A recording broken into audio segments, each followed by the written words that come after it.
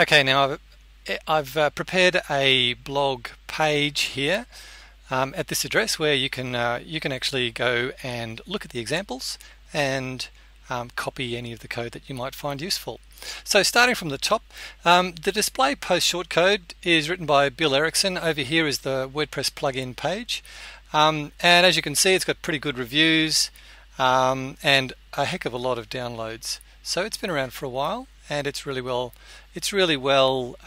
utilized, but possibly not that greatly documented. So this documentation link here takes us to a wiki that is set up, and here are some basic examples, but it doesn't really give many examples. A lot of this information here is pretty technical, particularly when you start looking at this multiple taxonomy queries. What's that about?